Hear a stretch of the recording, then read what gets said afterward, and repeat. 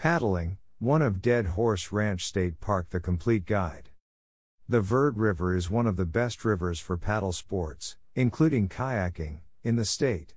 You can get in the water at the River Day Use area and skirt the edge of Cottonwood to the Highway 89A Bridgeport Bridge. From there, the Verde River Paddle Trail runs 31 miles to Beasley Flat. Since much of the river is located on private property, there are few opportunities to get out along the way.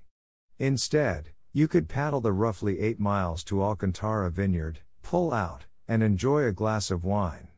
Of course, you'll want to have a vehicle parked there to drive back to Dead Horse Ranch.